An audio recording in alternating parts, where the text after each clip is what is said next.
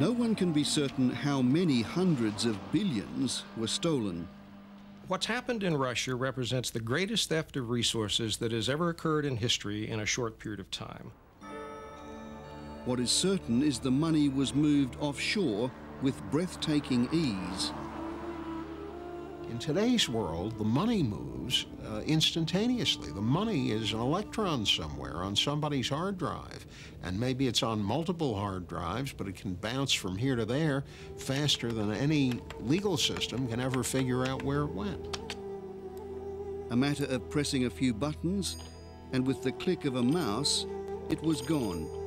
Money laundering as we know it now is very much one of the dark sides of globalization.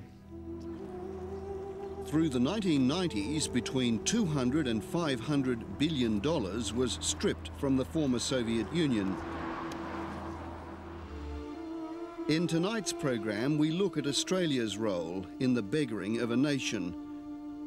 And we look at why nations, including Australia, have targeted money laundering and Russian organised crime. How good are Russian organised criminals at financial crime? Fantastic, the best in the world. The sums of money are vast, and with greed and with unscrupulousness and with complete disregard to laws, our very institutions are imperilled. Our economy is at risk.